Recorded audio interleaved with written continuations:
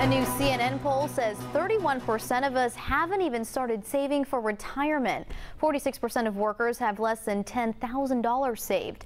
The average Social Security check for retirees is less than $1,300 a month. If you plan on spending more than that in retirement, financial experts say you need to start a saving plan soon. Fidelity recommends having 8 times your annual salary saved to plan for a 25-year retirement.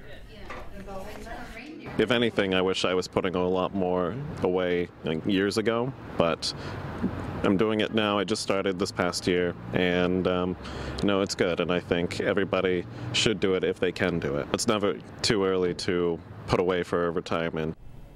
If you've fallen behind in savings, financial advisors recommend a catch-up strategy of working a couple of years longer. To find out how much money you need to put away, just head to our website, wwlp.com.